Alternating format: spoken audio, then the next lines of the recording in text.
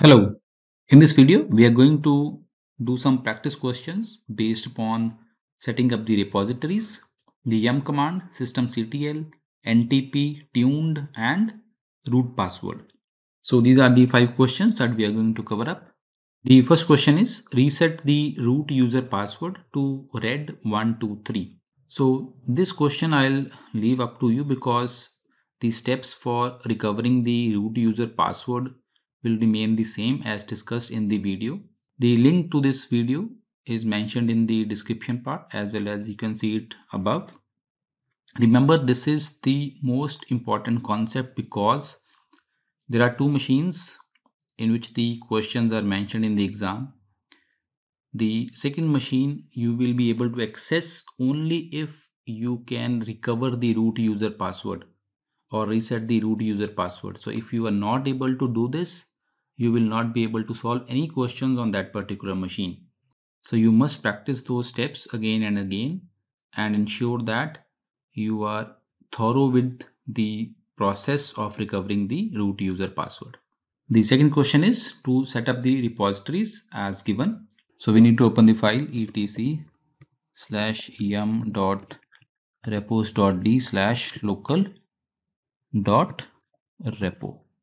So name is base OS, base URL is https://xyz.server.com/baseOS.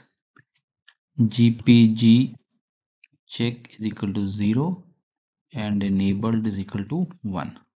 Same goes for the other address also. Name is equal to appstream base URL xyz.server.com/appstream GPG check equal to 0 and enabled is equal to 1. Save it and that's it. The third question is to download the cronny package and ensure that the cronny service runs automatically at boot time. So yum install cronny. Let's use cron install -y.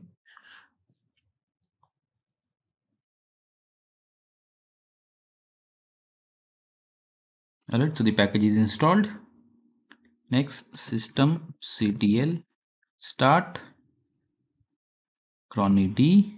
This will start the service, and to enable it at runtime, systemctl enable cronny d.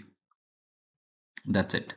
Question number 4 is to set the system profile to balanced. So tuned-adm. Let's check what is the active profile. So the active profile is virtual guest. What I need to do is tuned-adm profile, set it to balanced. So changes are applied.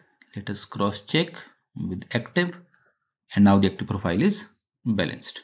The last question is to sync the NTP server to time.google.com. So we need to edit the file etc cronny.conf. Comment this line starting with pool and write here server time.google.com iburst. Save it and exit.